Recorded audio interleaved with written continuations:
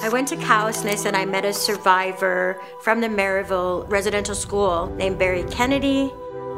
He was forced to take part in giving the last rites to a schoolmate as they were being buried. And we buried them over there somewhere. And he showed me the spot somewhere in the field over there, he pointed.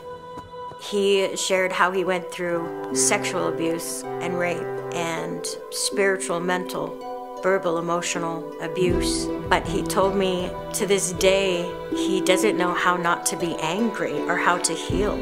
And he's a 65-year-old man who broke down in tears, crying as if he was that little boy again, and telling me, how do you heal from this? If somebody could tell me how. And it was just really heartbreaking to see that.